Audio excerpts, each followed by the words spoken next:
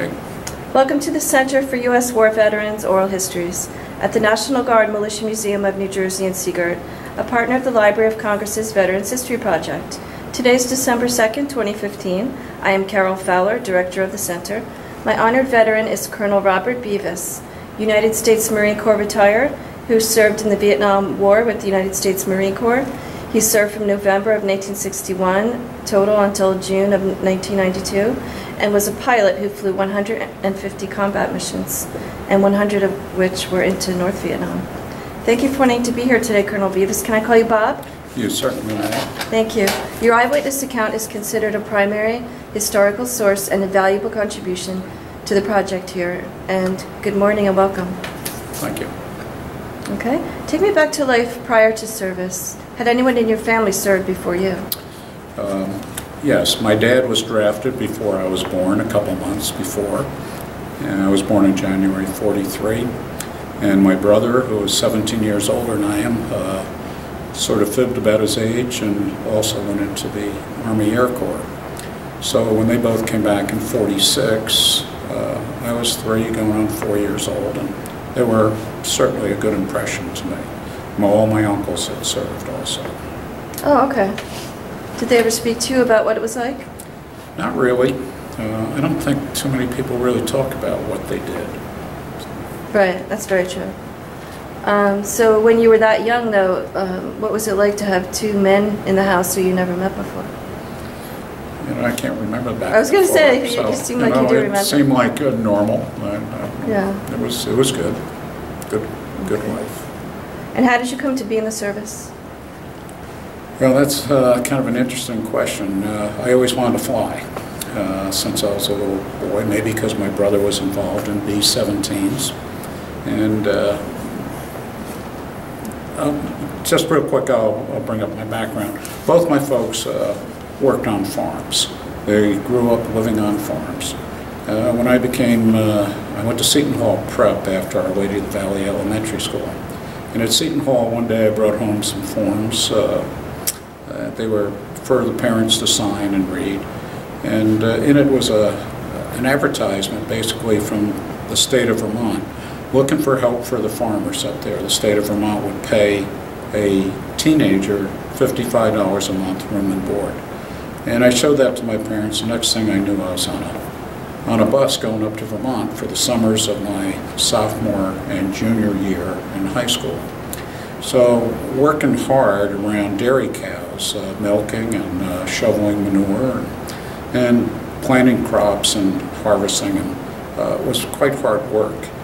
I had previously experienced traveling with migrant Mexican laborers up in Wisconsin picking cucumbers at 13 cents a bushel basket. And I thought, wow, that was really hard work. I better get some education. So when it came time to go to college, a lot of my friends at Seton Hall were going to college, and it kind of made sense to go to college rather than going right into the service, which is what I was looking at. At Villanova, I took a real good look at all the armed forces, and I felt that the Marine Corps offered the best opportunity for responsibility as being a pilot to gather responsibility quicker than the other services. So I signed up in my beginning of my sophomore year when I knew I was on track with a major in college to graduate on time, which is the requirements that the Marine Corps platoon leaders class requirement was. So how did I become into the military? I wanted to be a pilot, and the military offered the best chance for me. Okay. So you were ROTC, right?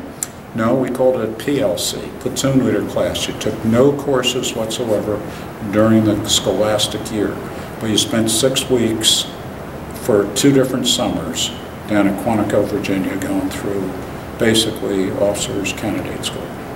And you said earlier when you graduated that you were a Lance Corporal, but then you were retired. While you're in the officer program, before graduation, you're an enlisted Marine. And in order to be an enlisted Marine, you have to be given a rank. So you start off as a private, and they paid you while you were in training. And they may have supplemented something while we were in college. I can't remember now whether they did. But after the first summer, I was a Lance Corporal, and after the second summer, a Corporal.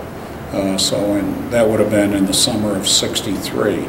In June of '64, I was commissioned a second lieutenant in the Marine Corps, so they had to discharge me first from the enlisted Marine Corps, which they did and gave me an honorable discharge. Oh, okay. Okay. And then? And then, commissioned in June of '64, officers in the Marine Corps and all services had to pay for their own uniforms. And the Marine Corps, if you go back a long while, they had multiple uniforms. In 1964, my uniform expense was over $2,000. So I wrote a letter to the Commandant of the Marine Corps at graduation asking not to come into active duty right away, but give me some opportunity to earn some money, get rid of my debt from college. And I ended up working at the Monmouth Hotel in Spring Lake as assistant reservation manager, earning enough money to pay my uniforms, and then I reported directly to flight school in Pensacola, Florida in September of '64. And flight school is run by the Navy. Of course, we have Marine instructors, and it encompassed almost 2 years of flying. And that, I'll elaborate a little bit. Flight school, you start off with pre-flight, where you learn aerodynamics, engineering, physics, military subjects, and all the meteorology. All subjects pertain to aviation. After pre-flight, you go to Softly Field, and we flew a small airplane, T-34 Mentor it was called, which is a single-engine propeller airplane. Once you solo and do aerobatics, you graduate from there, and I went to the jet pipeline at Meridian, Mississippi, flying T-2s, then back to Pensacola with the T-2 Buckeye to do aircraft carrier certification and landings. We ended up doing 7 landings on an aircraft carrier, the USS Lexington, and 4 were arrested landings and 4 catapults. That qualified you for the carrier aviation. After that, I went to Texas, Beavis, Texas, and flew F-9 Cougars. B-E-E-V, like Victor, I-L-L-E, Texas. I never heard It's of no longer a naval air station. It is now a federal penitentiary, I believe. The BRAC closures. So in Beeville, we flew the F-9 Cougar, and it's called an F-9 F-8, single-seat fighter airplane. And we used that airplane to skill ourselves with air-to-ground support, dropping bombs and shooting 20 millimeter. After proficiency, then you went to a F-11 Tiger, Grumman Tiger, for supersonic gunnery and introduction to supersonic flight. Got my wings in April 12th, 1966, and I remember it well because I don't think I ever worked hard before in my life as I did to be a pilot. The training was quite rigorous, challenging, and yet rewarding. And so that was in April '66, and then I went to the active Marine Forces, and I reported to Beaufort Marine Corps Air Station, South Carolina, to Marine Air Group 32, and eventually requested to fly F-8 Crusaders, and was put in a squadron VMF 333. And that was from April or May of '66 until November. And during that time, I became proficient in the F-8 Crusader for air combat, air-to-ground, fighter intercept, night fighter.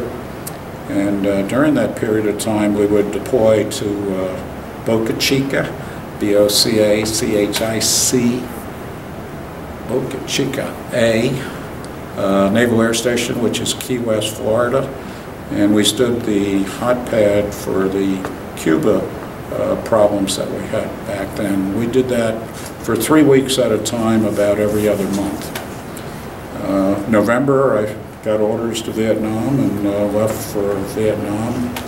Joined a squadron VMF 235 flying F-8 Crusaders, and was in the squadron up until July 1st or 2nd of 1967, when a battalion of Marines, 1st Battalion, 9th Marines, got decimated with two of their companies north of the DMZ.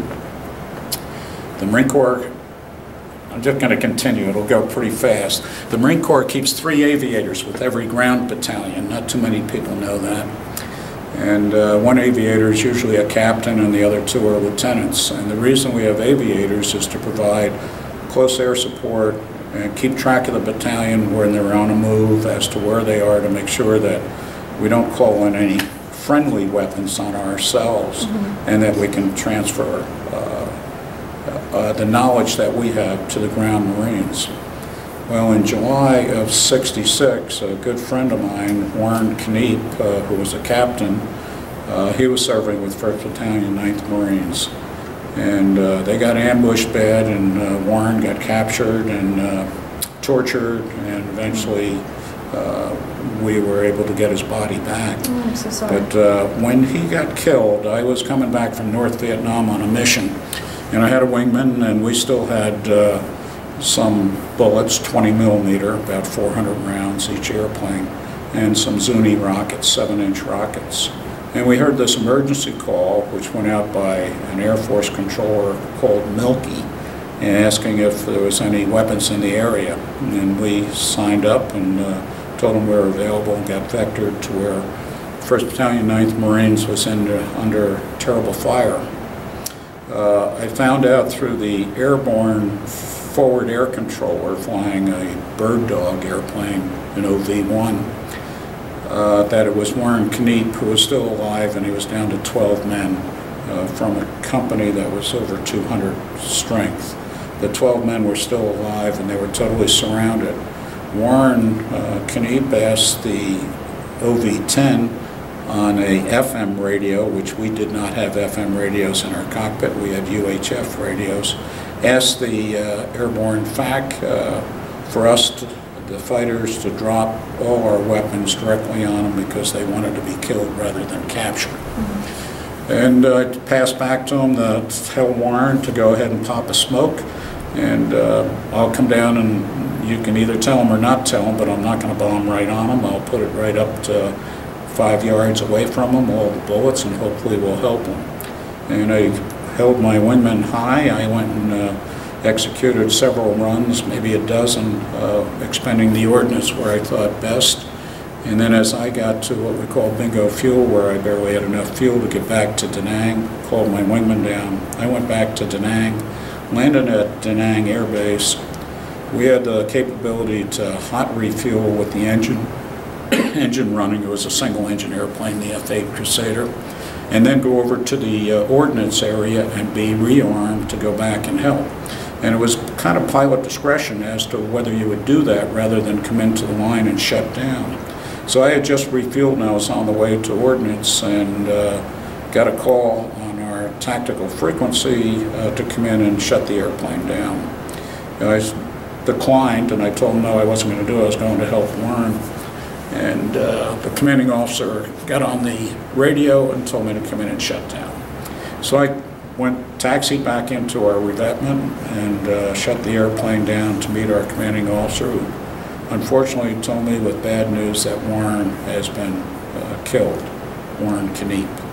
And at that point he said, I've got more bad news. There'll be a helicopter here in 45 minutes to take you up to north of the DMZ to go ahead and be the air officer for 1st Battalion, 9th Marines. So as an aviator... Hold on, why was that bad news? Because 1st Battalion, 9th Marines was called Walking Dead. We knew how bad they had been involved, and the chances of coming out were not good alive. Like a superstition kind of thing? Not a superstition.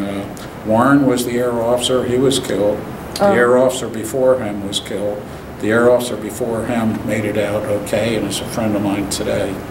I was wounded critically with my tour with 1-9, and the officer that relieved me, Walt Jones, who I didn't know he was going to relieve me because I was medevaced out.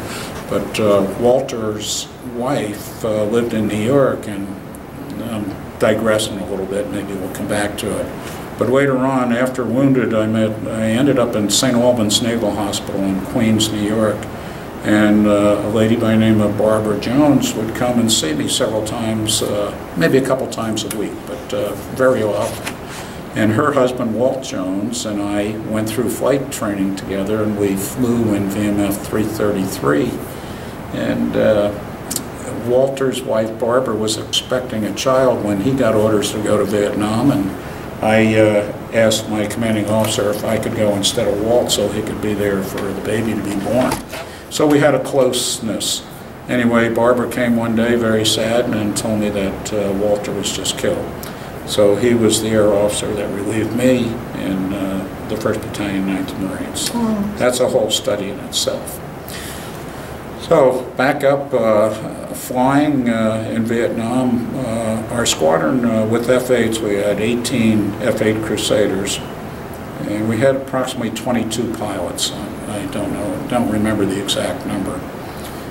One of our pilots was shot down just as I arrived in Vietnam. His name is Orson Swindell, and he was captured and spent 7 years in North Vietnam prisons.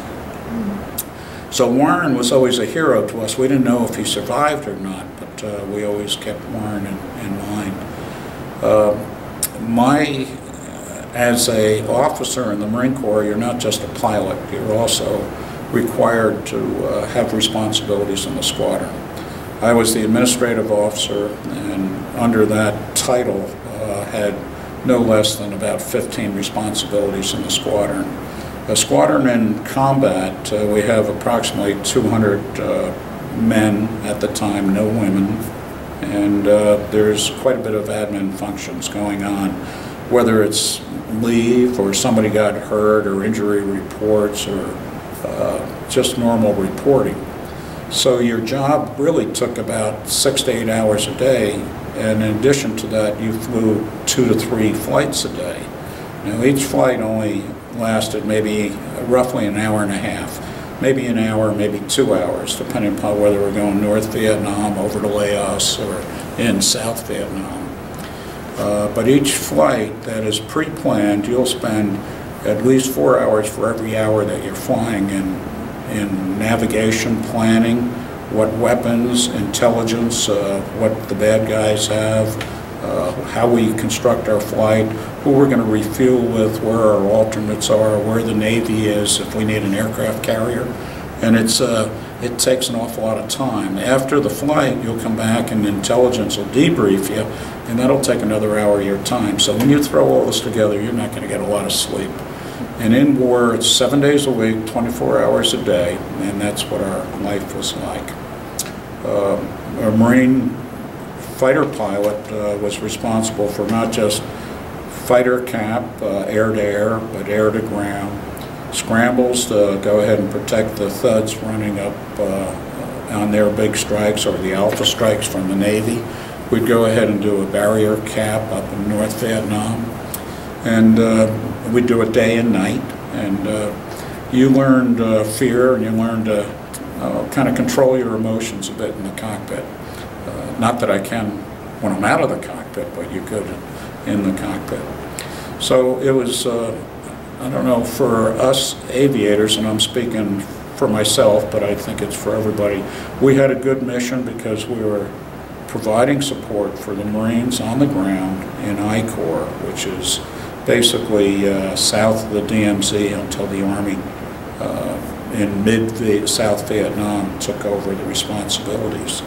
So we supported our Marines on the ground and in the air, and we supported the Navy and Air Force in North Vietnam. Also did many deep airstrikes into North Vietnam that were quite challenging, and if you'd ever seen footage of World War II movies where there's a lot of flak being shot up at the airplanes and you see smoke and you actually see the airplanes kind of vibrating, well, that's the kind of situation that we had in North Vietnam. Their defenses were well designed to go ahead and try to down their enemy, our veterans. So I never knew that. So let me keep going then, because it'll probably help, and just interrupt when you want, Carol. On the day that I ended up supporting Warren Kniep and then went back, found out I was going to be with 1st Battalion, 9th Marines, it goes back in mind because the Marine Corps teaches every individual, no matter what their rank or what their occupational specialty would be, that you're first a rifleman, and you're trained that way. So it was never far from our mind that we'd have to be actually in combat. On the first day that we arrived in Vietnam, after we left Vietnam in December of '66 for a few weeks to go ahead to regroup. A lot of Marines were rotating back, and we were getting new airplanes, F-8Es instead of F-8Ds. And when we came back in country in February of '67, the first day that I was in country, I had the perimeter watch that night, where we take a platoon of Marines and we make sure that Da Nang Air Base is protected. And on that first night, we were attacked, and we had a firefight skirmish. And that was my first introduction into bullets whizzing by you in anger. So when I went to 1st Battalion, 9th Marines, I wasn't a novice, we'll say. And when I joined them, we were under a terrible attack. I joined 1-9 in a place called Can Tien, which is I'd have a hard time spelling that. I've forgotten now. I think it's C-O-N and then a hyphen T-I-E-N.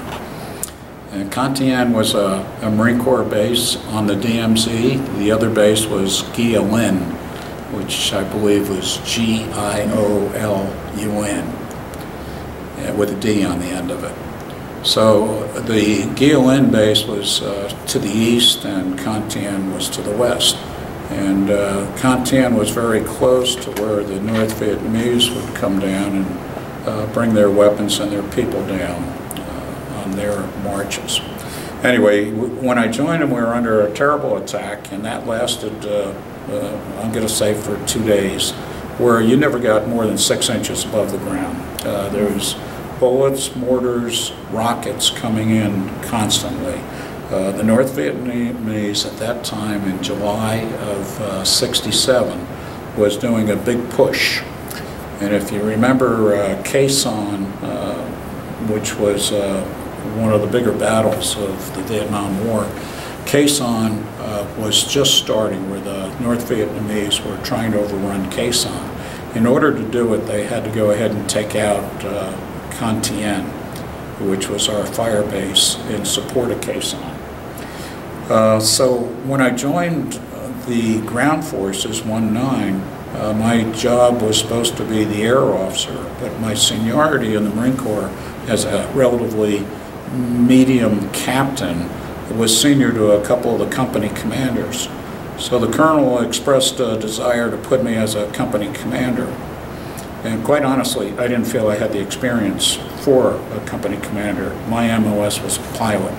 To go ahead and take 200 men with mortar platoons and all the defenses and coordinate all the fires that a company commander has to do, knowing what listening posts and outposts to put people, I suggested to the colonel that it was not in his best interest to put me there, nor the company men that I would command.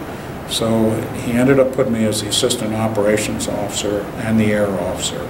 So again, I had multiple jobs, but as the air officer, I'd go out with the companies on our sweeps, and we were out in the field for no less than 10 days at a time without a resupply of any food or water. And the conditions were quite harsh. The enemy was always present, and there was always firefights, and there was always wounded that we had to take out, take back, and try to get help for them. So if you can envision living out in a jungle-type environment without any food or supplies except what you carried on your back, in the matter of ammo and water and food. And as far as clothing, what was recommended to me by a nice enlisted gunnery sergeant, just make sure you take plenty of socks. Because the worst thing for anybody on the move that's on the ground is some kind of foot disease. Anyway, it was, they say war is hell. I can guarantee you it was worse than that. August 22nd, I got wounded. We got overrun. We were by Quezon on one of the hills just to the north and east of Quezon. And it happened about 9 o'clock at night. 67? 67. And the North Vietnamese at that time, which probably isn't widely known, was made up of an awful lot of Chinese and other communist people dressed in North Vietnamese uniforms. And a lot of them were heavily, I would say, on some kind of drugs, because if we shot them, you could shoot them a couple times and they would still keep coming. They were very indoctrinated to go ahead and achieve their mission. So the firefights and the actual fighting was pretty violent. The night that I got hit, I was actually standing a watch. Even when we're out in the field at night, you get very little sleep. We broke it up into 2-hour watches that all the senior officers had to take. And the reason for that, in a company which is around 200 men, you'll have platoons that are separated, and the only way we talk is by radio. So on the watch stand, we'd have an air officer, always, or somebody representing air, somebody representing artillery, and somebody representing the commanding officer. So most of the time, I was able to go ahead and represent all three of them. So you're in this little foxhole with all the radios, and you have a couple of enlisted Marines with you to help sort it out, because you can't talk on all the radios at once. And when we got hit hard. So I crawled back to my fighting hole that I had dug earlier that evening, and because I needed to get my radio to talk to the airplanes themselves. My radio men were killed, and I got the radios from them, brought them into my hole, and somewhere during that course of the night, I was wounded. And you know, people say that, you see these things on movies where people get shot and they go crazy. It's not like that. It hurts when you get shot, believe me, but it doesn't hurt that bad. I got wounded in the belly, a couple holes in the front, big holes in the back. It was raining, overcast. We were, you know, in mud in the fighting hole that I was in. I could feel where I was hurt, and I could feel the holes that were in me, and too busy to do anything, so I just took mud and packed it around me. Probably not a good thing to do, but it may have saved my life. So this happened around 9 at night, and so we were in a firefight all through the night. We couldn't get any artillery in, and we couldn't get any air in because the weather was, the ceiling's near zero, raining hard. And eventually, around 4 o'clock in the morning, we got a helicopter in that I had called emergency helicopter. And you talk about people with guts. The guys that flew the helicopters, they came in to help us. And they didn't have to. I don't know how this helicopter got in, but it was what we call a CH-34, which was the workhorse of the Marine Corps back then. It was not a jet helicopter, it was reciprocating. Anyway, the pilots landed on the knoll of the hill on the side, and he had to change the direction around because the door is on the right side of the helicopter, so he changed it so that the door was facing uphill. Corpsman came out, he kept the airplane hovering there, basically on one wheel, and the corpsman made his rounds, and when he got to me, he said, "Captain, you gotta get out of here, you got a serious wound." And I had been sitting in this hole, or kneeling, for the past 6-7 hours, and I did not realize that I was really that hurt. And he talked me into getting out. I said that there's got to be other people worse than me. And he goes, "No, you got a belly wound, you got to get out." So he called over another Marine who got another captain, and Captain Mike Kelly came over and said, "Beaver, you got to get out of here." By the way, my nickname was Beaver. And I said, Mike, I feel fine. He goes, no, you got to get out. So with that, I took off my bandoliers of hand grenades, and I carried a shotgun and a .45 caliber. I took off my weapons and I gave them to Mike, and I stood up. And when I stood up, I fell flat on my face. I did not have enough energy to move my pinky. Then it got to my brain that I'm in pretty serious shape.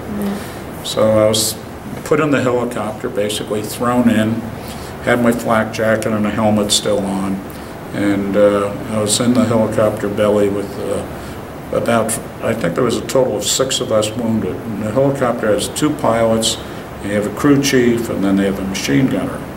So the airplane was totally overweight, but somehow the pilot got us off.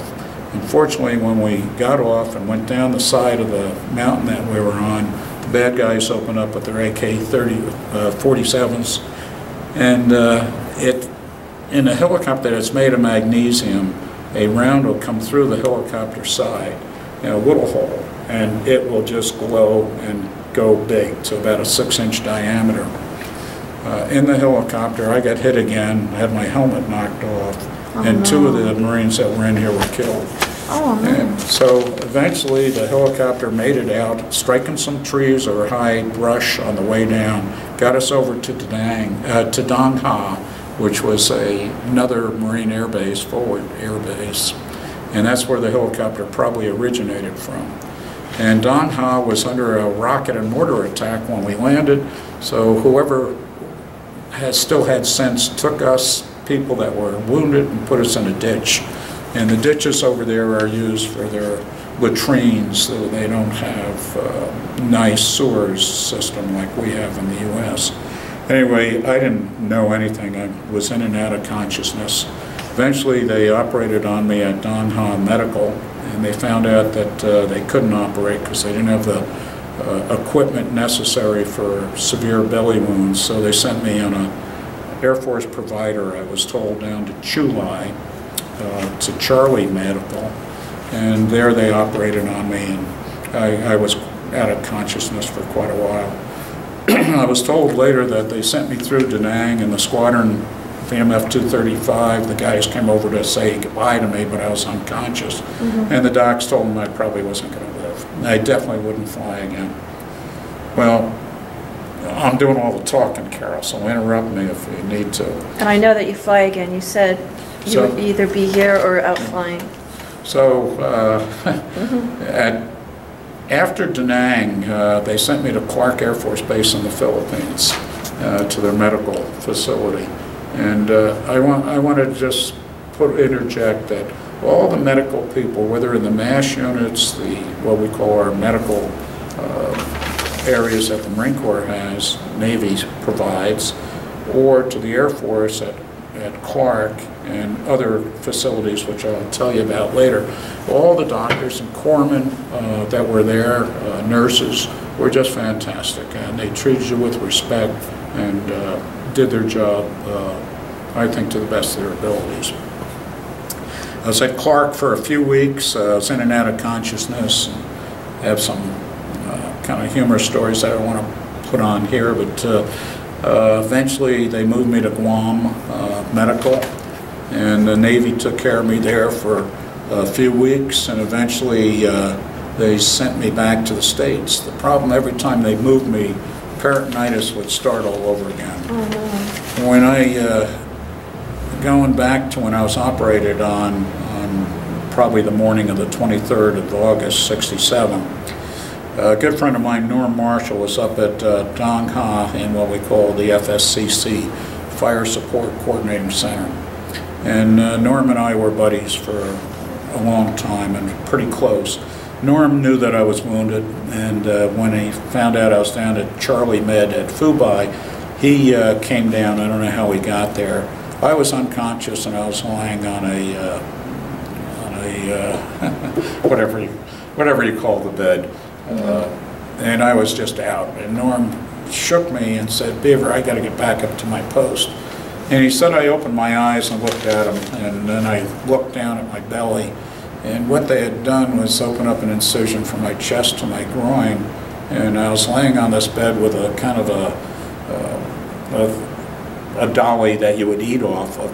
And on that dolly was all my innards, all my guts, everything that was there. And my belly was opened up with steel rods holding it apart. And Norm said I looked down at my belly and my eyes went back up and I went out. And I did not remember that until Norm I saw about a year later and we got together. So anyway, I was pretty bad, so I had a colostomy, if anybody knows what that is. They gave me a loop colostomy, which is really moving your rear end to a portable area. And I wasn't allowed to eat or drink for the next 5 months. Never had a drop of water or ice because we couldn't contain the infection. And I was operated on 12 times where they reopened me up. From Guam, I went to Hawaii. I can't think of the name of the base right now, at Honolulu. And after a time period there, went to Travis Air Force Base in California. And then somehow, someplace down in Texas that I don't remember. Then up to Scott in St. Louis. And each time that I was transported, bad things happened inside, so I didn't recover and I had to stay there. And whenever I'd start to get a little better, they'd send me somewhere else. So I was down in Bethesda after Clark, and eventually after Bethesda, they put me at St. Albans, where I remained until I was released from the hospital. And I got out of the hospital somewhere in February or late January of '68. And it wasn't until mid-December that they finally closed the colostomy and said that you are probably going to make it now. And that's when I had my first drink of water or food of any kind. And I'd just like to tell you humorously or whatever, straightforward, that when you can have a bowel movement or actually pee using your own body, it is very rewarding if you haven't been able to do that. So I get out of the hospital. When I get out of the hospital or I was getting ambulatory, the Marine Corps does not like to have people not being used. So the Marine Corps gave me orders while I was still in the hospital to go to Brooklyn Navy Yard, and I became president of the court-martial board at Brooklyn Navy Yard for a few weeks. I don't remember how many weeks. And it was a very challenging position to try to be fair to all Marines and Navy personnel who ended up in a bad way and were given court punishment, judicial punishment that warranted them a court-martial. The general courts at that time, the max punishment I was authorized to give, it was a 5-member team, was 6 months of hard labor, 6 months of forfeiture of their money, and a dishonorable discharge.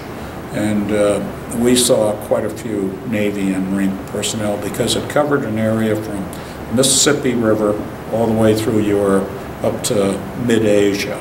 And if anybody on a ship or Marine or Navy or at any base that we operated at got into serious trouble, they would end up back at the Brooklyn Navy Yard. Anyway, I complained to Headquarters Marine Corps that I was ready to get back. And at that point, the Navy wanted to give me a medical discharge. So I got a civilian attorney, and I got back into full duty with the Marine Corps except for flying. I was not allowed to fly. I was considered a Class 3 aviator, which is a person that when you get on an airliner, you make a right turn and go sit in the back. And after a number of medical boards at Bethesda, I got to be a Class 2 aviator where I could operate as co-pilot. So at that point I started flying DC-3s, C-47s, C-117s, TA-4 Skyhawks, T-1 and T-33, which are 2-person jets. And a good friend of mine, Rocky Plant, was colonel in charge of administrative, which controlled all the orders for personnel for 2nd Marine Air Wing at Cherry Point, North Carolina. Rocky told me, "Don't worry, Beaver, I'll get you back in a fighter airplane."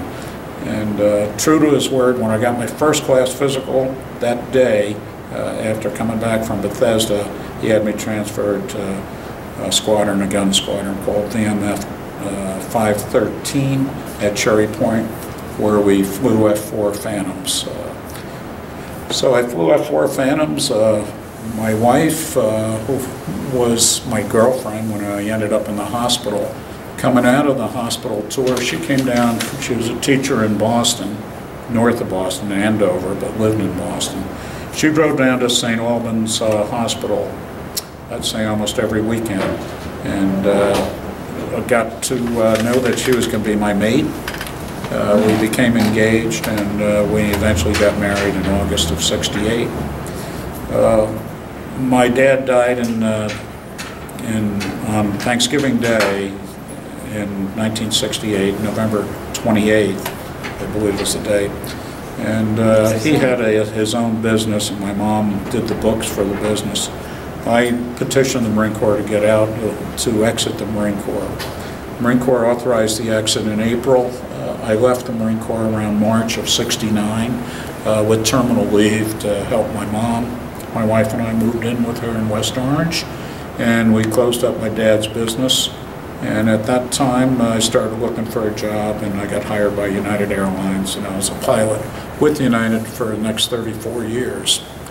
And eventually, check airman on Boeing 747s, where I'd take new captains and co-pilots around the world to get them qualified in the airplane.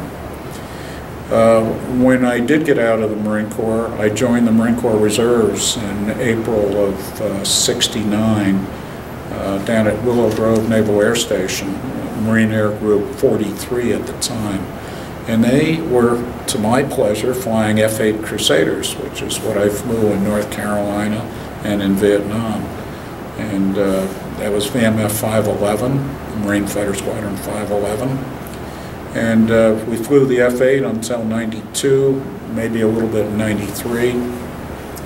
The Marine Corps Navy got out of F-8 Crusaders, and we were given A-4 Skyhawks, different squadron, VMA 131. And I matriculated through 131, eventually to become commanding officer of VMA A-131 around '83 to '85. Promoted to colonel, ran all the tactical readiness for Marine Corps Aviation for the reserve side of the house, which extended throughout the United States, whether it be helicopter, attack airplanes, fighter airplanes. And that my responsibilities were down in New Orleans, Louisiana, at 4th Marine Air Wing headquarters. Eventually, I came back to Willow Grove as a senior Marine at MAG 49 now, Marine Air Group 49. And at that time, was responsible for an operation called Solar Flare, 1990. And I was the commanding officer, and we called it the ACE, Air Combat Element. We took 33 squadrons down to the Cherry Point, North Carolina, Bogue Field area, New River Marine Corps Air Station, and Camp Lejeune. And we ran those 33 squadrons for 2 weeks. It was a culmination of 2-year effort of logistically organizing it, operationally planning it with safety. And we ran the 33 squadrons against the Air Force and Navy. And we did all our flying at night with no lights and no communication. We didn't hurt anybody. Pardon? Why was that? Well, from my experience as the person in charge of tactical readiness for the Marine Corps, I felt our next war is going to be it's mostly going to be done at night, and you can't have lights on. And you're not going to be able to communicate because the bad guys at that time couldn't understand our communication. So we did that, and very successfully. We didn't hurt anybody. We didn't have any accidents. It was a very successful exercise. That was in the summer of 1990. And in January of '91, we had this Operation Desert Storm over in Iraq. Every squadron that came with us to North Carolina the preceding summer was activated, and they went to war. and they did not lose one person in that desert war, or nor did they hurt anybody, any friendlies. So the operation was a great success. I did not get activated in Desert Storm. I was a senior Marine, and the Commandant of the Marine Corps at the time, great guy. Anyway, I petitioned to him and I said, General, how is it that I have to stay back with every person being activated? And he said, Beaver, do not worry about it. If the ground war goes on over 2 weeks, you're going to have a Marine Air Group in the desert over in Iraq area. Al Gray was just a super Marine and held the respect of everyone. Al Gray, by the way, is General, retired, Commandant, retired, and is from the Point Pleasant area of New Jersey. And sometimes maybe we could get him up here to talk to you. Be a great guy. So during that period, I retired in 92, in June of 92. All the time except for when I was hospitalized and grounded, I was flying airplanes. I accumulated, and I hate to talk about me, but that's what this interview is about. I had 4,700 hours of tactical jet flying in the Marine Corps. I ended up with about 25,000 hours total when you combine United Airlines and private airplane flying. We've owned airplanes. Barbara and I have 2 boys that were career Coast Guard. They went to the Coast Guard Academy, were pilots. Peter is a commander at Elizabeth City, North Carolina. He flies and coordinates the Coast Guard taking over an airplane called the C-27 Spartan. His younger brother had 17 and a half years and exited the Coast Guard this past June with a retirement. They had an early out program, and Paul is now flying for United Airlines as a pilot. Our daughter, who's the older of the 3 kids, is out in Colorado Springs, and she's a vice president with Wells Fargo. So we're very thankful. We have a good family. So I'll take any questions now. Wonderful story. When you were in the helicopter, you said you were wounded again. Where were you wounded? I have no idea. I had so many wounds when I finally got operated on that I don't know which came first or later. But I do know in the helicopter that my helmet was shot and knocked off.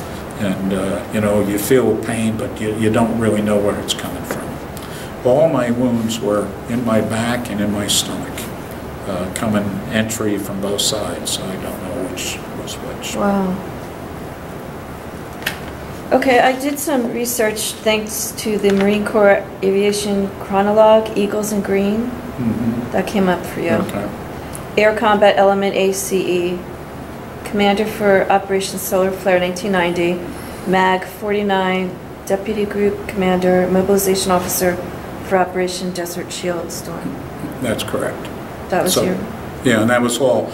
And that exercise that we did in 90, that's where we had the 33 squadrons that were working. And we worked the 33 squadrons, by the way. It's kind of interesting. We had one telephone line for the ground to go ahead and coordinate everything. And we had one cell phone. Cell phones were not very prominent back then.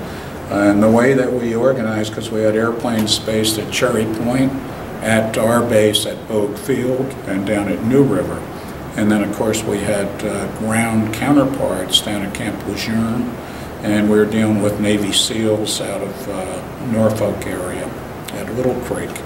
And so what we did is use our helicopters that we had to go ahead and, in the middle of the night, as soon as we could figure out the game plan to assign squadrons different missions, we'd send what we call the frag. The frag order will direct a squadron to have airplanes on station with whatever ordnance required and what times to launch. We used motorcycles to go ahead and with anything that was urgent to get information out to the ground folks. And this was kind of new to the Marine Corps. We've done it before in the Second World War, but today we're back doing the same thing. War is awful, and if you can't communicate, you got to figure a way to communicate. Interesting. Okay, so I did a lot of the research that you already talked about. You flew the same kind of jet we have out here, right? The F-4 Phantom? Yeah, the F-4 Phantom that's sitting out here. One of these days I'll sneak in and put my name on it. Do you have any photos of you with that out front?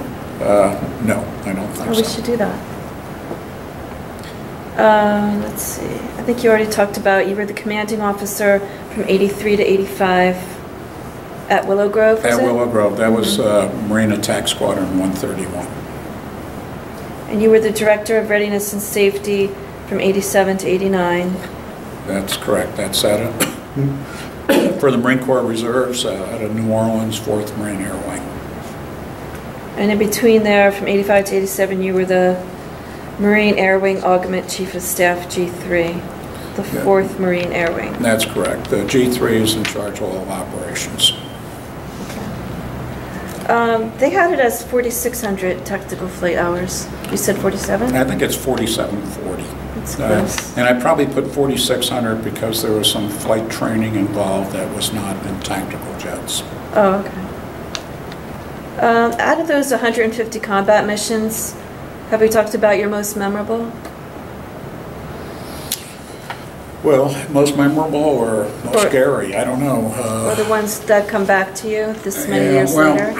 Or you have Well, on dreams one about? mission we got scrambled out of Da Nang, and we only went about 5 minutes south of Da Nang, and there was a platoon and company of Marines that were pinned down by the enemy. They had suffered a lot of casualties, and when we got on station,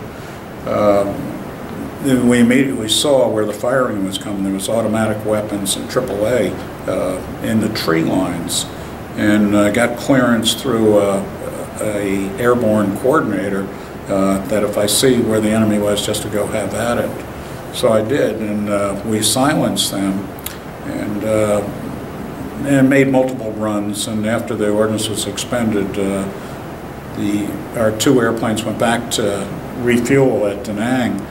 Well, I don't remember whether we flew again, but later that day. But that evening, we had an officers' club at Da Nang, and the officers' club was built by the officers. It was built with stone, mortar, cement, and it was sort of safe. It was probably the safest place because we lived in tents.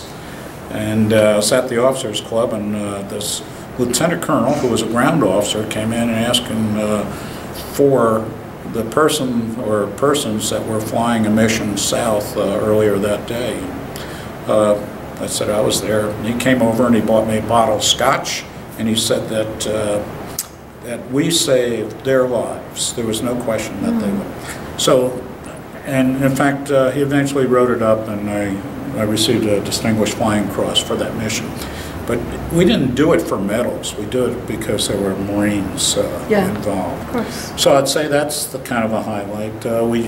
We ran a mission on a direct air support up at Vinh, which is where the oil tanks were for North Vietnam. And I was leading a flight of 4. And we had pre-briefed it, and we had areas where we'd go ahead and navigate to the initial point. Initial point is a point that the aviators will go ahead and agree on, and we'll start our attack from there. And when I popped up and started in, I had never seen such fire in all my life with AAA. It was coming in from about 10,000 feet and armed with low drag bombs, rockets, and 20 millimeter. And the airplane was just shaking violently from the explosions all around it. And as I got rid of my weapons and was pulling off the target, I made a call, and Dash 2 had already turned in. I made a call for 3 and 4 not to come in. Well, 3 came in anyway, and number 4 aborted. Number 3 got shot and or took weapons in his airplane, said he was hit, and the airplane became uncontrollable, and he never got out, and he crashed. And it was, a very terrible moment. And there wasn't anything that we could do because I saw the airplane crash, and I never saw a parachute.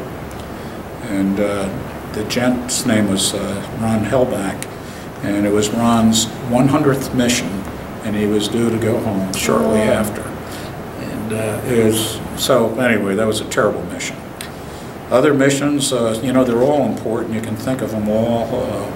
The night barrier caps that we ran in North Vietnam over Hanoi. What's that? You would set up a fighter cap to make sure that MiGs wouldn't be coming up, and to provide support for whatever alpha strikes or thuds that were running up to North Vietnam. You said that before, thugs? Thuds? Thuds, at Air Force F-105s, nicknamed thuds. Oh, okay. Anyway, to have a SAM missile go by your cockpit pretty close is a very awakening experience. So I would say that would probably be a highlight. I came back from a mission. How big is a missile? How big is the missile? You know, I don't remember exactly. I think they were 30 to 40 feet long. And no, I mean, can you hold up your hands how wide it was? Oh yeah, no, they're, you know, you can look them up. They were like telephone poles. And when they came by, they're a rocket coming up, and they have, if they hit you directly, they'll explode. And if they don't hit you directly, if they're close enough, they have a proximity fuse that will send metal fragments into the airplane. So seeing those makes you believe that you are a pretty small character in this whole evolution. One mission, I came back, I was extremely low on fuel, I couldn't get rid of my ordnance. That makes the plane have high drag and very inefficient, and you're using a lot more fuel. I was making an emergency landing at Da Nang, landing to the south. Came up over the pass that's north of, there's a bay north of Da Nang, and then there's mountains north of the bay. And as I came over the mountains, descending through the clouds in the black at night, all of a sudden enemy fire erupted around the airplane. So I added power, which I didn't want to do, and went back up in the clouds and continued then my descent down. Well, as I got closer to the airport, two things happened. One, the engine quit on the airplane, which means it flamed out, and I did not have any place to go. On all military airplanes, and most civilian, we have a external fan that we can go ahead and put out into the airstream, and we call that a RAT, a ram air turbine, and that will provide hydraulic power and electrical power. So I put out the RAT and told the tower I'd flamed out, and just at that point all the lights at Da Nang Airport went out. Tower came up on an emergency radio and said go around and hold south of the field. And I said, I can't. So I came in and I found the runway, but I didn't know where I was on the runway when I landed. But I was on the runway and stopped the airplane, pulled it off to the side, got out of the airplane. Now you have to understand, it didn't have an engine, so we didn't have lights, and the airplane was just kind of a ghost ship landing. Get out of the airplane, walked over to the crash crew, which are like fire trucks to take care and help aviators if they should crash an airplane. And I said, you got an airplane on the runway about 1,000 feet back. I said, you're kidding. I said, no, I'm not kidding. Well, that shook me up pretty much. And I went to my CO's tent that night, and I don't know what time it was, 2, 3 in the morning. And I said, Colonel, I don't feel like flying anymore. That kind of really shook me up. Ed Rogal's his name, good guy. And Ed brought out a bottle of scotch. And we finished the bottle of scotch, and he and I went flying first thing in the morning. And if we didn't do that, I probably would have never gotten in another airplane in my life. So that was kind of an exciting mission, I guess. I don't understand why all the lights went out on the runway. They had just taken, there's generators just like we have here, and somehow the incoming, Da Nang was attacked frequently, not every night, but almost every night, with rockets. And somehow they knocked out the power supply. And so the lights never came back that night. It took the next day to figure out how to get them back. Now the airplanes that did come back, besides me, they went and held and eventually couldn't land there. I was probably the only airplane to land after the lights went out. The rest of them went down to our Marine base at Chu Lai, which is about 50 miles south. Any other questions? Did you ever land at Chulai? No. Oh, okay. So I interviewed someone, MAG 12, and they did the launch and recovery. They caught the planes. Yeah. So a lot of stories with that. All right, I think I had a question about your time in the hospital when you couldn't, there was nothing by mouth for you for years, right? No, for months. Months. I got wounded August 22nd, and somewhere in December, they put me back together. So December, January was the first time I had something to eat or drink. So in that time when you weren't allowed to, did they even give you ice chips? No. You had IV. I had IV and plasma and NG and tubes going out. So tubes in, tubes out. Not very mobile, not very comfortable. Did you have family visit you? My mom and dad were over in West Orange, and what the services try to do, at least the Marine Corps, if you're injured, critically injured, and you're going to be hospitalized, they try to get you to the hospital nearest to where your family is. So I had family, but those were bad days. This was in '67, and Vietnam became very unpopular, and news people, were not friendly to any of the people that were serving in Vietnam. And I had a couple of high school friends come over and tell me that I was a baby killer. And, oh, no. It was, you cannot describe how bad service people were treated back in the 60s. That's shocking. Your high school friends came to the hospital to say that to you? Yeah, that's correct. What did you say? Well, I took the bottle of plasma that was sitting on my right, and I threw it at him, and I said, "See you. I do not want to see you again." Right. And consequently, you'll find that most people really don't talk very much about a war experience because it's so hard to talk to somebody who wasn't there. You end up talking, and you just become a creature that people don't understand. So I don't think you'll ever get too many details, hard details about actual war. You get a smattering. And the people, this is just a comment that I have, I've seen a lot of people go, off the deep end because of their experiences with war. The only thing I can suggest that for me, being in the Marine Corps Reserves helped me an awful lot, because we had helicopter pilots, we had people who were ground officers and ground people, and you can share your stories with other people who have been there, but you can't share your stories with your immediate family or friends, because they will never understand how difficult the situations are. You can't paint that picture. So if you can learn anything from me, the Marine Corps had asked me for, even in current skirmishes, wars that we have today, to talk to different people that are going over and will be involved in combat. And I'll give them the same routine. You wear your flak jacket and you make sure it's zipped all the way up. You wear your helmet and you make sure it's on tight. You carry plenty of ammo, and you carry a couple pair of socks, and you make sure that your feet and your enlisted or whoever you're responsible for, that their feet are without any problems, because you can't move if your feet aren't working. And aside from that, you got to make sure that you're friends with everybody that you're with. Whether you agree with them or not, you better be very friendly, because you're going to be taking care of them and they're going to be taking care of you. Yeah, that's a question I had about your own experiences. Like when you said you couldn't be higher than 6 inches from the ground. You can't. You go to the bathroom 6 inches above the ground, you will not go higher than that, because there are bullets flying, there's shrapnel flying, and And the people you were with, you were friends with, I guess.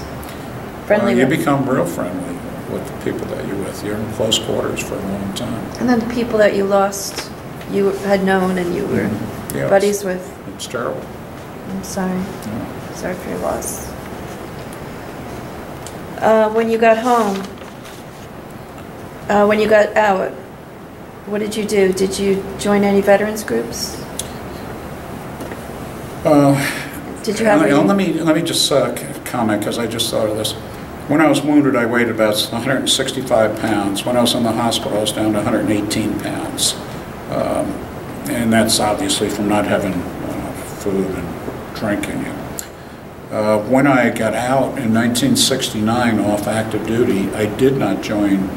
Let me think back. My father-in-law, my wife's dad, God bless him, who was not in any military, suggested I go to the VA. And at some point, somewhere around 1973, I'm not sure, give or take a year, I went and registered with the Veterans Administration. And the Veterans Administration at the time was very slow, very parochial, and still is today in the majority of cases. And they eventually were of assistance to me medically, and eventually they gave me a stipend. I've got a 60% disability for combat wounds. I did not join any other organizations because I was active in the Marine Corps Reserves. And by active, I mean at least one day a week, 1 weekend a month, on average, probably 6 to 10 days a month of dealing with other Marines. In the meantime, raising a family and working a full-time job, there really wasn't a lot of time to do anything. Right. Over the years, I supported them. I did join, I don't remember when, but I never took part of it. The VFW, Veterans Foreign Wars, joined the Marine Corps Reserve Association, the Purple Heart Society, and a couple other organizations I can't remember right now. But I was really joining them to support them, not to do anything or to volunteer. More recently, I found out the Marine Corps League, which meets here in Manasquan at the VFW Lodge. I met the gentleman, Brian Gillespie, who was a police officer in Manasquan and a Marine, and he wanted me to join, and I kept pushing back from joining because I didn't want to. My time was of concern up until recently with jobs and whatever. And when he told me that they go down once or twice a year to Bethesda to go ahead and have a cookout barbecue for the serious wounded Marines and Navy corpsmen, well, that triggered me that I'd do it. So I joined the Marine Corps League, and I've been active in the Marine Corps League here, chapter, Jersey Shore chapter, Manasquan, for the last several years. The only other activity that I've done locally, we moved to Seagirt, New Jersey in 1973. The Marine Corps has a birthday every year. It's November 10th, going back to 1776. And when I moved here, I felt that the area needed to have some way to celebrate the Marine Corps birthday. So there was a bar restaurant in Seagirt called Edgar's. It's a different name right now. I don't know what the name of it is. Reef and Barrel. Reef or Beef and Barrel? Reef. Reef and Barrel. And I have been there, and I have had a hamburger, and they're good. But Edgar's supported me and allowed me to run a kind of a birthday party for Marines on November 10th every year until the owners of Edgar's and the people that were managing it eventually died or bought out. So on November 10th, I'd take ads in the Coast-Star and the Asbury Press that all Marines are invited, and we'd have a big birthday cake and a little celebration. Later on, a gent in Seagirt by the name of Bill Sitar, who was a Marine, has a small golf course called Twin Brooks up in Tinton Falls. And Bill said, Bob, why don't we have it up at Twin Brooks? And we moved it there, I'm going to say, somewhere around 1995, and ran it there for about 10 years. And Bill was an extreme supporter of it. He's a commercial realtor, and he would go ahead and send out from his office invitations to all the Marines that I could get addresses or email addresses to. And we've run it there for years. Now, 2 years ago, the Marine Corps League has started their annual, maybe more than 2 years, but they now have a birthday celebration that's worthy, And we've stopped doing it at Bill's and Tinton Falls and at Edgar's. And we host it wherever the Marine Corps League chooses. This year it was on North Main Street at the, I can't remember, the old Main Street bar, I don't know what it's called. And so we do that. Other than that, no. I go and I talk. The Army asked me to talk to their people when they're being activated, and I'll go and talk to them occasionally on request. I've talked to them. They've had fairs or seminars up at the old Fort Monmouth. They no longer do it there. They're trying to go ahead and get organized over at, can't think of it, Camp Evans. And I go to Lakehurst, where I've done quite a bit of the catapult and arresting gear suitability test for the Navy using the tactical airplanes from Willow Grove. So I know my way around Lakehurst, and recently I took members of our Jersey Aero Club on a tour of the Lakehurst facility. But other than that, no. Mm-hmm. You're everywhere. No, I'm not everywhere. Oh yeah, I'll put a plug in. I was on the board of directors for the museum over at Willow Grove Naval Air Station, which no longer exists, but the museum will exist forever. And nice. I had to drop out of being on the board of directors. I just didn't have the time to commit to it. We tend to winter in Florida now as the older years are setting in. Well, I was a secretary-treasurer of an organization called the National Marine Corps Scholarship Foundation, where we raise money for wounded and deceased Marines' children to get them educated. Everybody's got problems financially, but it's a shame that our veterans who have given so much really don't have the monies to support their families. Oh, okay. It's a very worthy cause. Close to your heart, too. Yeah, close to my heart. And the other thing, as Carol, I showed her, the Marine Corps has a presence here at Seeger, at the Army camp. And I'm sure Carol will let people know about it. And maybe we can bring some more Marines back here as time goes on. Okay.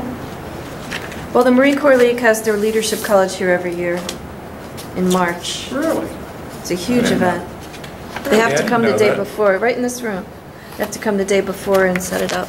Oh, for their leadership. Yes, okay, I did know that. All right, so we'll start with Villanova. Okay. Wow, I'm taking a lot of your time. It's okay. Villanova graduates commissioned, and you are on the right. Yeah, I'm kind of in the center, front. Let me point it out to you, and then you can see it. Okay, sorry. I got to put my glasses just to make sure I recognize the handsome devil I used to be. Okay, so. Right in there, okay. So those are the Marines that were commissioned on graduation, June 4th of 1964. Okay. We have this book.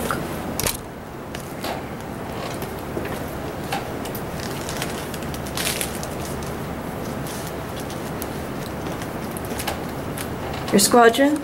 Yeah, this is goes back to around 73, 74. It's VMA 131, and I'm standing all the way on your left. You are? Yes.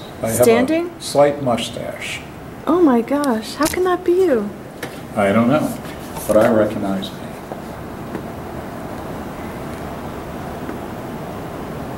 Yeah. I don't think that's you. You don't see that. Let me look again just to make sure. Yep, this guy right here. That's Where you? my finger. That is me. I don't think so. I guarantee you. Okay. We'll get my wife over. Okay.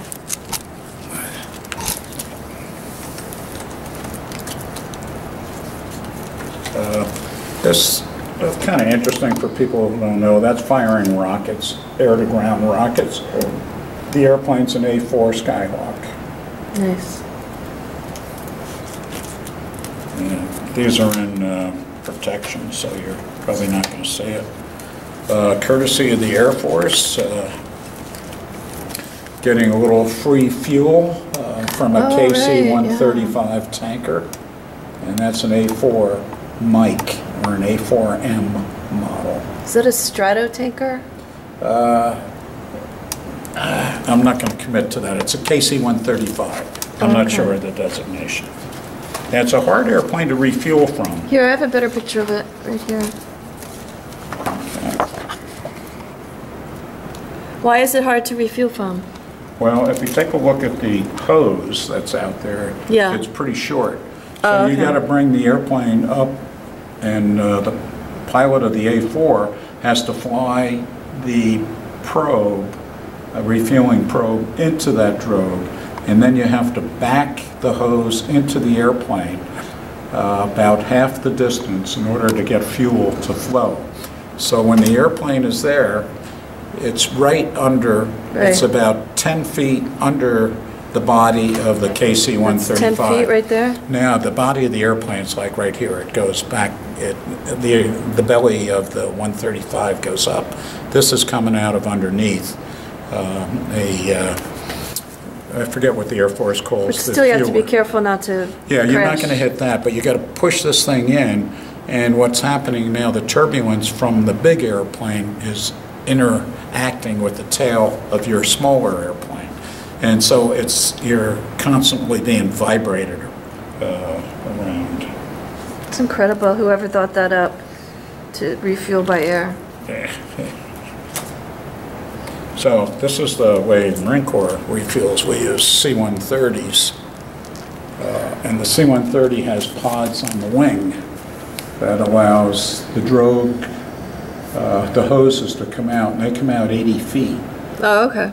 And then we push it into about 40 feet to the mid-mark, and then we can hold it there, and it's a lot smoother. The problem with the C-130, though, you can only do mid-altitude refueling, 20,000 feet more or less and below. My World War II guys said that they couldn't land if they still had their bombs. Yeah, today we land with bombs. If you can't get rid of them, you can land with them. So that started in Vietnam? It started before that because we'll have to be able to bring airplanes back aboard the aircraft carriers. So Oh, okay. even the Second World War. But you didn't Okay. have to jettison your bombs before you... No, you try to. It depends on what kind of bombs you have. Oh, okay. Yeah, and I don't want to get into that, but it's, I don't know exactly what's Right. classified and what isn't. Okay, that, we were under a rocket attack at Da Nang. That was an F-8 Crusader, and rocket had either hit it directly or shrapnel caused it to go on fire, but not much left. That was sometime in the summer. Oh my gosh, this goes way back. Platoon leader class, my finger is on myself. I doubt if you're going to recognize me. I know what I look like, so I can recognize myself. Yeah, that looks like you. So that was in the summer of probably Wow. 1962. You look very young. You're like a boy here. Oh, I am. I was 17 when I started college, so I was 18 there. Oh, okay.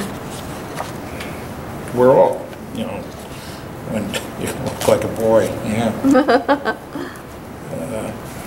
Yeah, you're probably not going to see this. Okay, different weapons. This is a 2,000-pound bomb where my finger is. I don't know whether you can see that, but you can see the size of it. They're big. Okay. And it's one of the few airplanes that would carry it.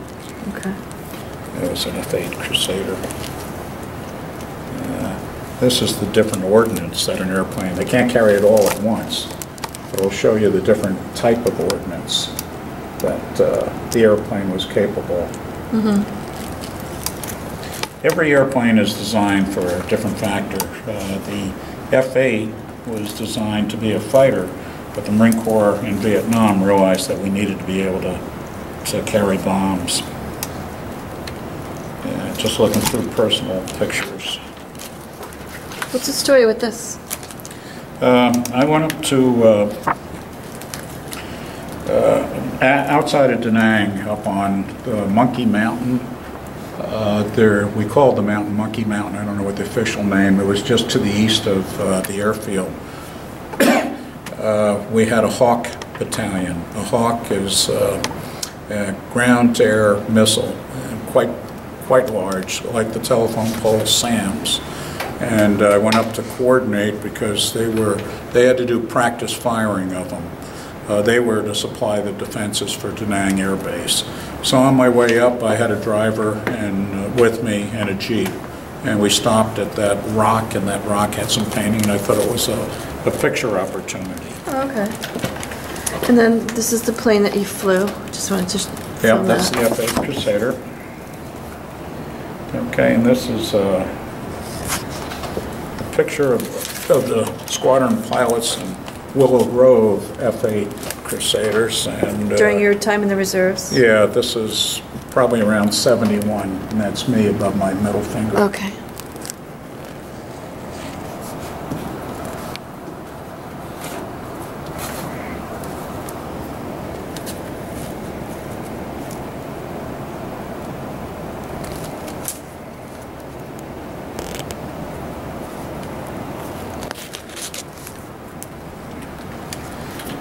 There's not Is much that the really. yearbook that you wrote? Yeah, we have a cruise book, and some squadrons do it, some don't. Anyway, when we were in Vietnam, somebody suggested we needed to do a cruise book, and the commanding officer suggested that I be the one to do the cruise book. So ended up doing a cruise book. And what we did was take a picture of everybody, every enlisted Marine, and ran it by shops. And actually, I've seen a few of these gents in the most recent, and it was a good thing to have. I mean, we were all young back then. This was not the full squadron, but it was close to it. And I am this guy where my thumb is, if you can see it. So that was taken in 1960, Christmas of '66. Where? That picture was actually taken at Naha Air Force Base, Okinawa. Oh, okay. How do you spell that? N-A-H-A. Oh, okay.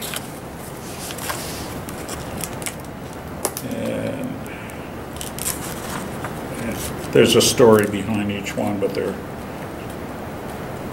be too much to, this won't come out. When we take arrested landings, they use a hydraulic system. This is called a Morest, and it's a B-52 braking system that's in an inertial reel.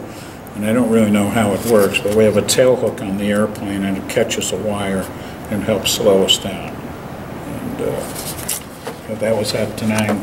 The Marine Corps has a Morris type system at every runway.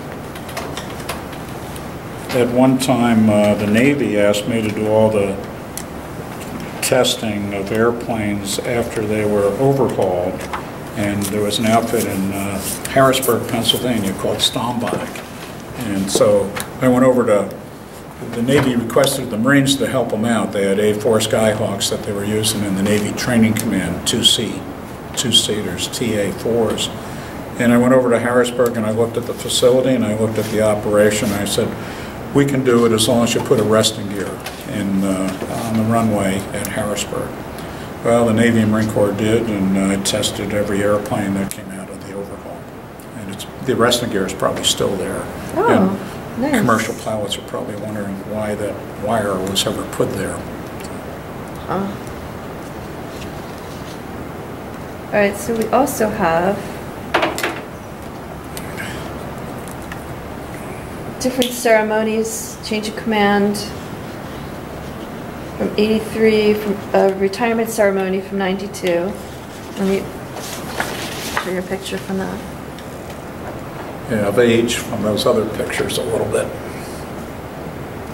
Okay. And we have MAG 49. There's it's the history of MAG 49.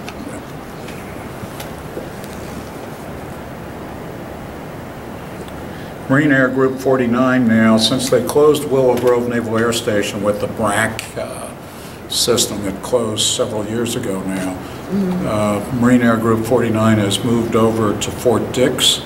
They're actually at the end of the runway at McGuire Air Force Base, but it's on Fort Dix's property. So it's the group headquarters is there. They have helicopters, CH-53s, and they also have responsibility for the C-130Js that are up at Stewart Air Force Base, and helicopters assigned to Norfolk Naval Air Station, and aviation assets down at Andrews Air Force Base. So MAG 49 is still in operation locally. Since 9/11, it's important, I think, that we talk about how strategic New Jersey is with what we have, and we're the closest to the main cities. How strategic? With our aircraft? Yeah, New Jersey, you know, it's public knowledge, we have F-16s at Atlantic City. We have, of course, support airplanes that the Air Force and Air National Guard have at McGuire Air Force Base that ferry troops and cargo around the world. Also at McGuire, we have the Marine Air Group with helicopters and support airplanes, support people for all of the Marine Air Group's assets, which also entails not only the people to work on the airplanes, but the people that will support it. The Marine Corps is fully operational.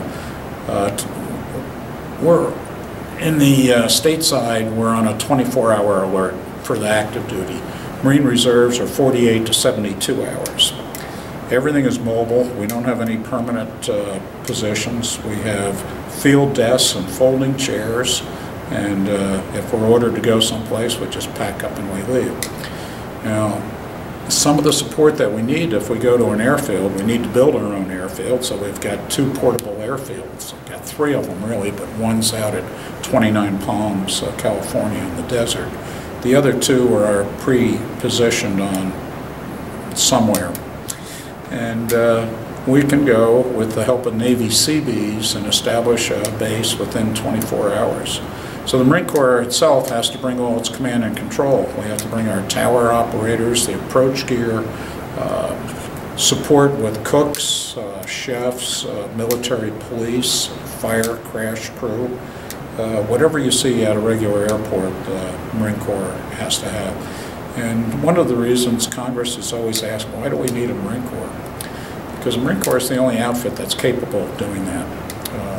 And I hope that the Marine Corps continues, because I think it's a good bang for the buck for our American taxpayers. So, what else is in New Jersey? Of course, we have the Air National Guard, we have the National Guard in New Jersey, and we have an awful lot of veterans in New Jersey, if we're ever called upon. New Jersey, close to New York, and that's kind of scary to be so close to New York. When you look at what happened to Twin Towers, you know that people who do not like us think that New York is a very big target, and probably always will be. But in New Jersey, we have the assets to support New York whenever they need it. We also, in New Jersey, not too many people know, but we have Coast Guard headquarters up on Staten Island. And the Coast Guard has airplanes at Atlantic City. We have helicopters. They use the 65, which is the French-made Dauphine. And up and down the coast, we have Coast Guard boats to get out and help people in distress on the water. And one thing I learned about the Coast Guard, which my period of active duty with the Marine Corps, we never really worked with the Coast Guard, even though the Coast Guard was in Vietnam, they were in Iraq, and they're currently serving over in the Indian Ocean. The Coast Guard, because our 2 boys went into the Coast Guard, they went to the Coast Guard Academy first, and then spent 17 and a half years and 21 years for the other boy. We've gotten to know what the Coast Guard does. When we talk about assets, the Coast Guard's at war, 24 hours a day, 7 days a week. It's not the war that we call war, but it's survival. If somebody gets hurt and needs help, the Coast Guard's there. Very well said. That's well said out. All right. And then how many total hours do you have flying? Well, it was always hard for me to go ahead and total my hours because I sometimes didn't keep exact logbooks. Military time, I have 4,740 hours. United Airlines, I had somewhere around 18,000 hours. Civilian, I've owned my own airplane and I fly now locally with the Jersey Aero Club out of Lakewood Airport. And I've operated a Citation for up until a year ago for the previous 10 years, which is a small business jet, 8 passenger, 2 pilot. Combining all the times, and then there's simulator time, I have roughly 25,000 hours total. Carol handed me back what I showed her, the FAA, Federal Aviation, has given me the title of Master Pilot, and I'm honored to receive it. They asked for quite a bit in the way of background before giving that designation. They want you to be 50 years as a pilot, and that's a pilot in command of airplanes, and that you had to work safety and sponsor safety throughout your career. And I have run a business, I still have it, it's called Post Flight, where I investigate airplane accidents on behalf of insurance carriers and defense attorneys, and have had that business since 1976. And I have attended all the safety schools that the Navy Marine Corps offered and have a considerable background. So anyway, the FAA gave me that designation. I'm honored to have received it. And that just happened this past summer.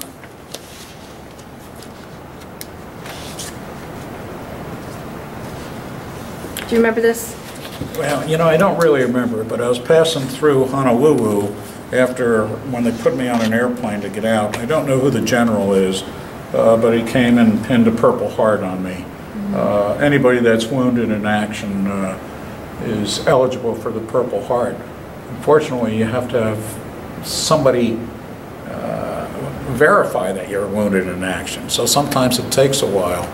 So even though I was wounded in August, that probably didn't happen until September or late September, October timeframe. This is a great retirement picture? Well, it wasn't a retirement picture. Oh, Marine okay. Corps requires that to have a photograph of their senior officers. And Oh, okay. Colonel in the Marine Corps actually is, you obviously have generals. You have 1-star, 2-star, 3-star, and 4-star. The Marine Corps, I tell people, is run by colonels. And that's a lie, because it's run by corporals. We give all the authority and responsibility to the corporals in the Marine Corps to go ahead and get the jobs done. Colonels are around just to do paperwork and to make sure we're moving in the right direction. Is that why you said I really run the museum? Yeah, that's true. That's funny. It's true, I guess. Do you have anything else that you want to add? No, Carol, I'm surprised that you spent so much time with me. I hope it's not too boring for you. This was a very interesting interview.